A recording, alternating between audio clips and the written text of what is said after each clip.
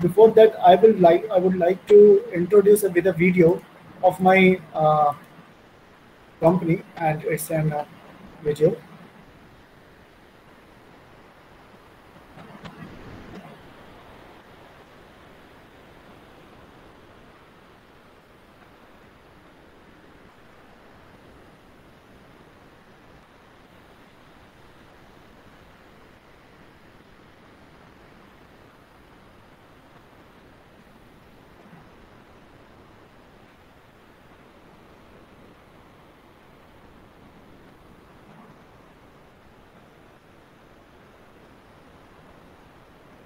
So these were some of the products of our company which we are basically developing for the home automation, and we are the one of the good good inventors and good you can say good competitors in that in the area. So myself is Dr. Gaurav, and as already Dr. Pratika Sthana has provided my introduction, so I will not provide this thing. And next is let's see that what we are going to discuss presentation. So this is about the Marvino technologies, that what we are going to build in the future, and focus areas of the Marvino technologies, and the status of the India in research and innovation, which is important to discuss. And then we have a Marvino Trinity program, and this Trinity program is very important for the academic institutions, and for the industrial purpose and for Marvino technologies also. And with the collaboration of the industries, with the collaboration of the academic institutions, professors and students, we can develop a very good things. And next is your the product development process, that how a product is developed in a industry. It is just a little introduction of it. And next is your case study, but whatever the Marvino has developed in its R&D center, we will show you that what is it, what are these things. And next, some more about more products we will show you, that which are important to understand as a point of prototype. And next is your material and resources. And material and resources is basically which are very much important to discuss whenever we are going to design the outer look of the product. So outer look of product impacts the market too much, and outer look of the product also depends on the material, that what type of the materials we are going to take, what type of the materials we will use to fabricate our product. So such kind of the resources and materials which is need to be discussed here. Next is so now this is our focus area. We started our things with the automation, and we have done a lot of projects in the automation, and it is basically, it reduces the human intervention in the process, and it provides the home. So I have already discussed it, that this is the home automation, banking automation, some laboratory automation is also there. So in a college of Maharaja Agrasen Institute of Technology, we have provided a laboratory automation, and we are also working on broadcast automation, in some building automation. So we are the basic company, which are the basic product of our company is our automation, is in our automation. So next is the IoT. So we are doing the work in the IoT domain, and for that case we are developing our own cloud for the IoT platform, and we are trying to develop a IoT platform which generally suits to each and every type of the application. So next is the devices. So on the IoT, we are using the devices. Definitely, these devices are coming from the Taiwan and the Singapore kind of companies and industries. And China is also working on these things.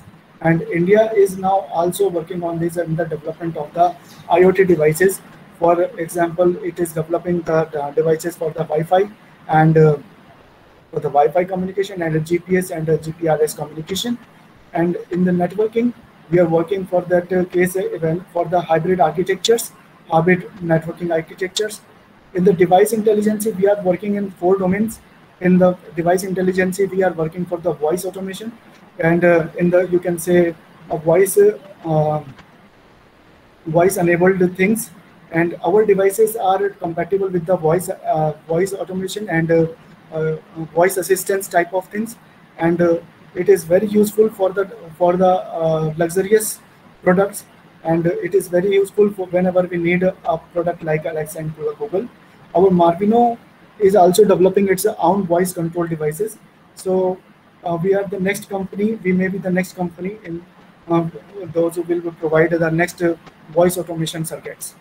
So next is the vision. Vision is very important, and in our case, we are working in the digital signal processing for the and artificial intelligence and machine learning devices, which generally see the which are we are using these devices for the home automation.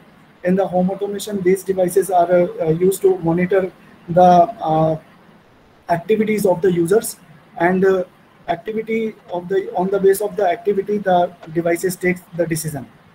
So data is also there for the device intelligence, and a lot of the data for the future is important in that case, right? So exploration is basically a research on the idea, concept work, architecture exploration, and feasibility study. So this type of research, I can say, before starting any of the plan, any of the thing, any of the product, we should go with this type of feasibility study.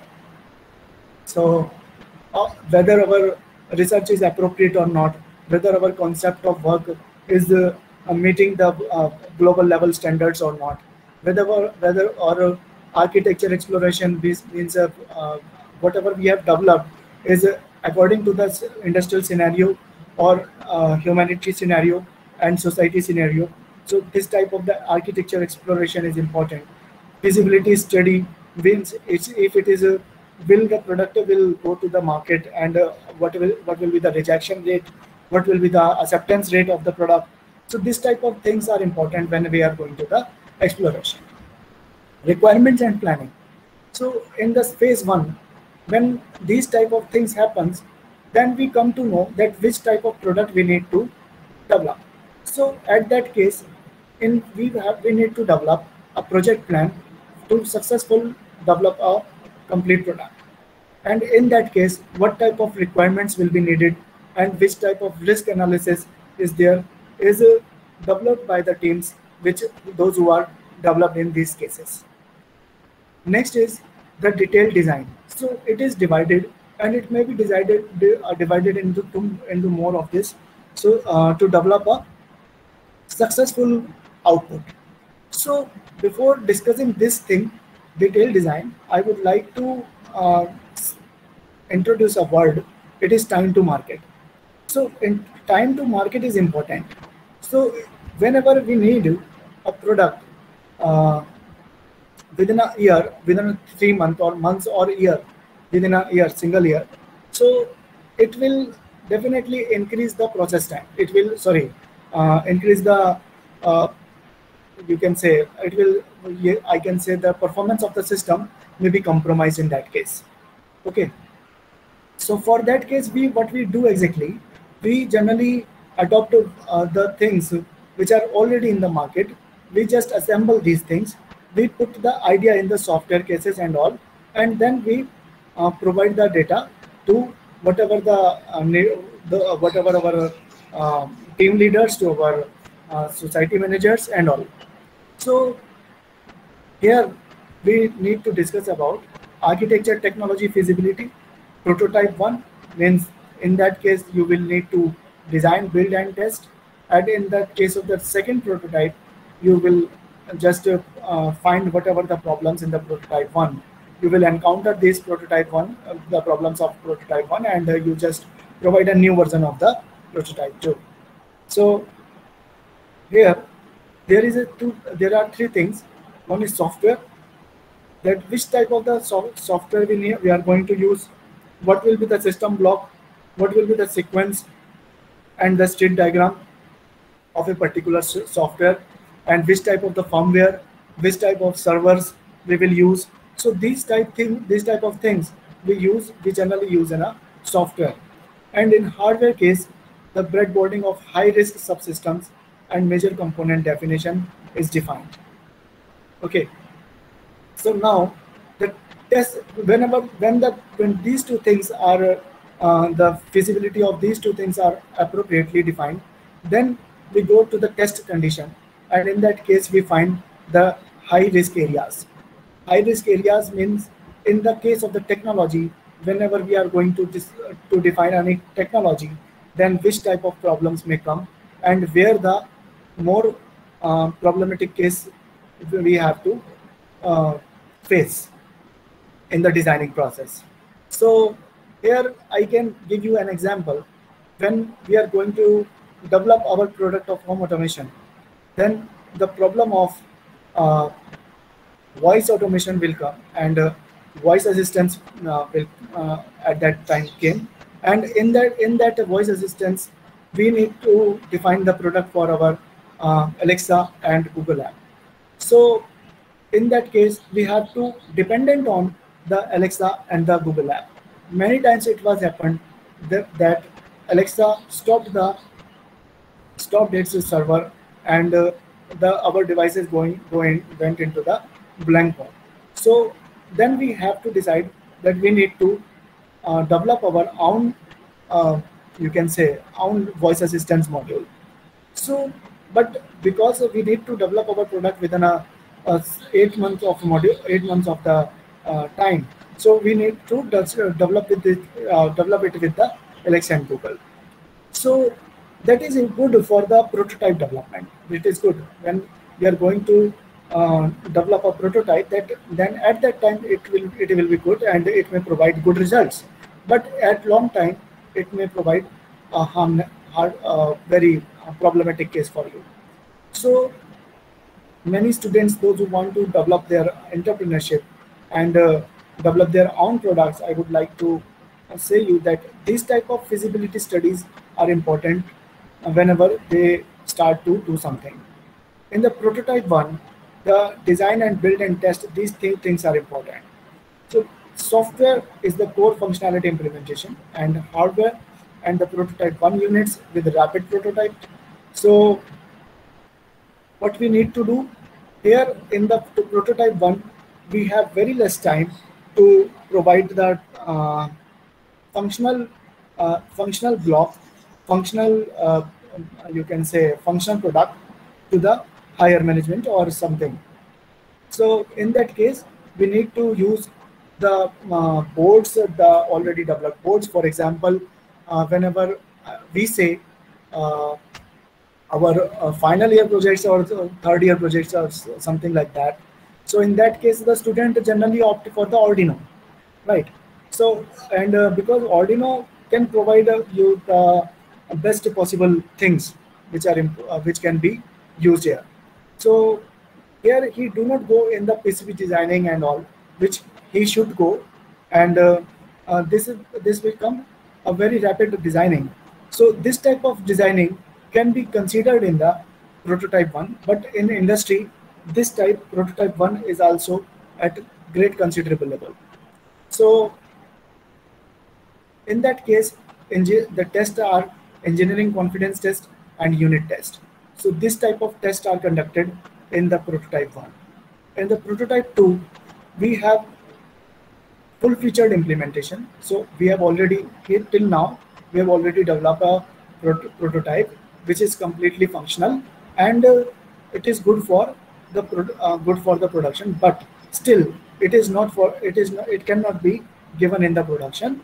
So so what we have to do in that case, we have to define a full feature implementation, and then prototype 2 units with production and representative materials and processes. Then we decide that which type of the outer material will be there, which type of the box will be there, and then we go to the test and engineering. And in that case, engineering confidence test and integration test are successfully done.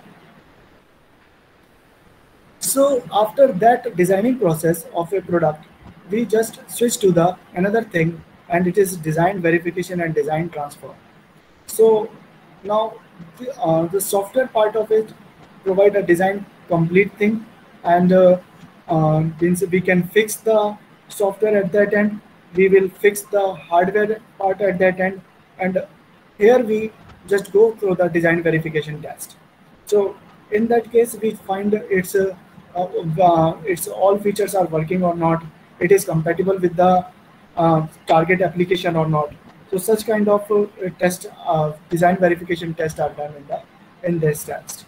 So after that, a production is which is after completion of the complete product prototype, and that can be transferred to the production department, and here a production can be started.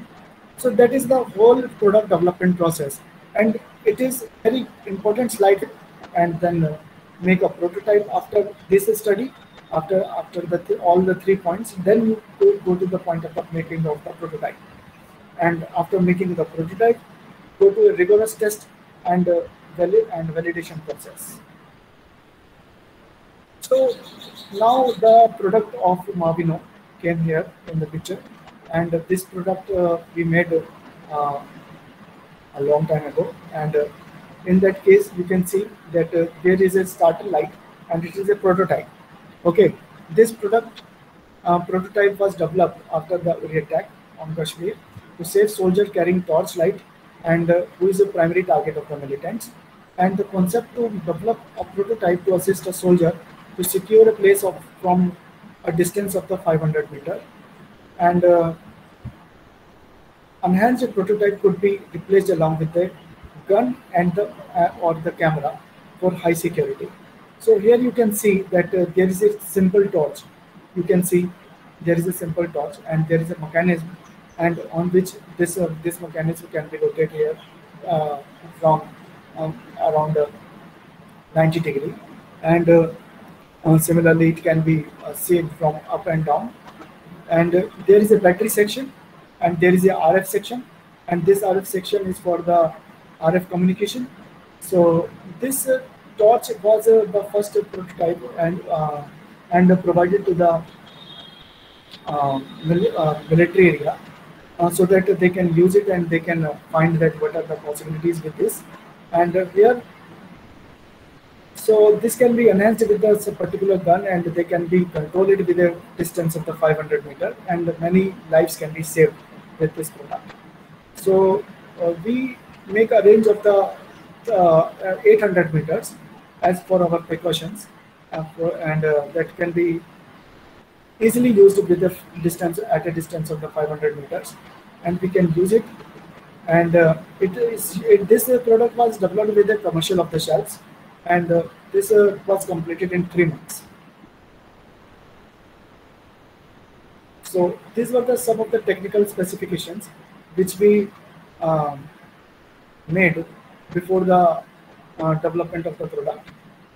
So, and here you can see that we have some of the key products which were used in the starter light, and it is nano LED torch light, servo motors, and fly sky, which is a RC transmitter, which is generally used with the with your drone type of the circuit, and next is Anslite lead acid battery, and it was a 4 volt 4.5 amperes. And here you can see that these specifications were used for the fast prototyping process. And you can see that this is already developed RC transmitter, and for the fast prototyping process we have used it. And the another thing is the servo motor, and which it is also used with this prototype of the product. The point is this, that if we have more time with this, then we can develop our own RC transmitters, and we can develop our own batteries according to the need of the product. So here are some features of it. So high power rechargeable nano torch was there, and up to 80% more efficient than traditional outdoor light bulbs, and up to 50% less energy as 150 watt and 2 bulb typical outdoor floodlights. So this is the transmitter, and this transmitter and is completely used by FlySky FS6, and in this case we can see that its range is up to 500 meters, and you can say line of sight contact is not necessary for this type of the transmitter. So line of sight transmitting is important when we were designing this type of the product.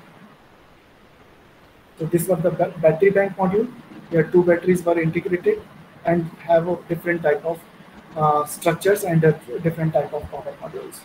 So that is about the demonstration video.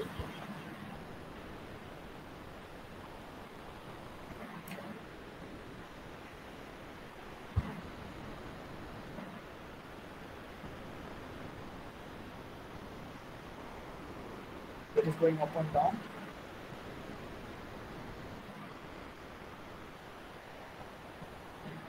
We have tested in the lab. But how is it working?